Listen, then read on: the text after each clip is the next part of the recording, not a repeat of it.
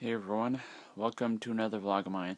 So, I just watched the latest episode of Castle, which is the season premiere of, I believe, season 8, and I was actually really impressed. I loved that they did the two-parter at the beginning of the season instead of the middle like they always do.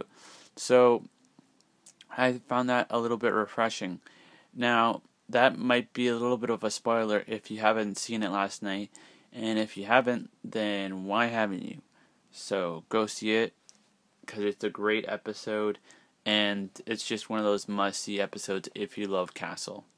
Now, to go into it more in depth, if you don't want to be spoiled, even with the little things, then I would suggest stopping the video now, go seeing the episode, and then coming back and listen to this. So, anyways, you've been warned. So, what I liked about this episode, besides that it's the two-parter, is that you didn't know what happened to Kate Beckett from the very beginning, because you found her a present that Castle gave it to her at the very beginning of the episode in a puddle of blood, which is very interesting because you didn't see that coming at all. It's like just came out of left field, and then it kind of feels like what they're trying to go with, or what they are going with. I don't know, because I'm not associated with them, even though I'd love to be associated with them or knowing things from the show.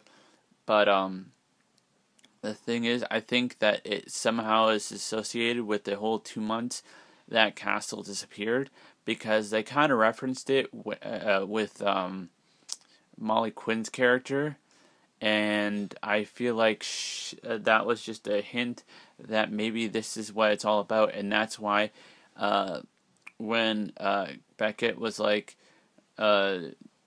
you can't be with me, or you can't come with me, or something like that about this, then you kind of realize that maybe it does have to do with the 2 months period.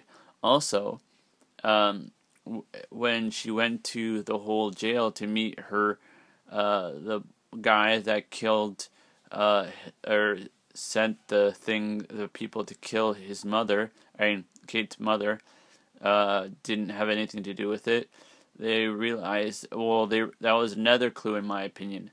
So that's clue number 2.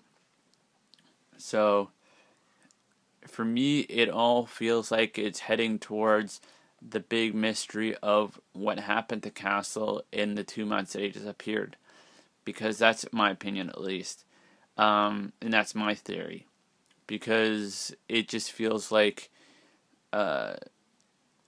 if Castle didn't want Castle to know what happened in those 2 months, then there'd be a good reason. Just like I think Kate's not telling him what's going on because of that situation also. And I think Molly Quinn's character has grown also, because in the very beginning of the episode, she has broken 4 cases that